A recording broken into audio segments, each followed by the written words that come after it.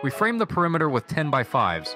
The first sits 12 centimeters lower than the walls, ready for another 10 by 5 and 2 centimeters formwork boards.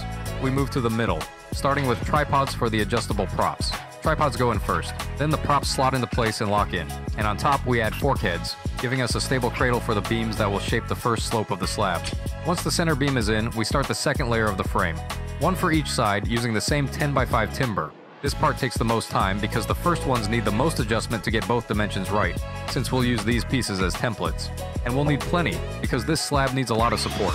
We cut each one with a circular saw, and they don't have to be millimeter perfect. Once all the beams are cut to size, we start setting them in place. What matters is that they sit solid, follow the slopes, and it's time to finish the rest. These extra props are going in only now after the top frame is set. That's the moment when we can see exactly how the slopes line up.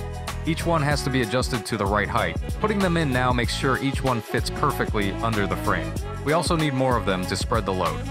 And now we can move on to the next step, laying the boards across the top.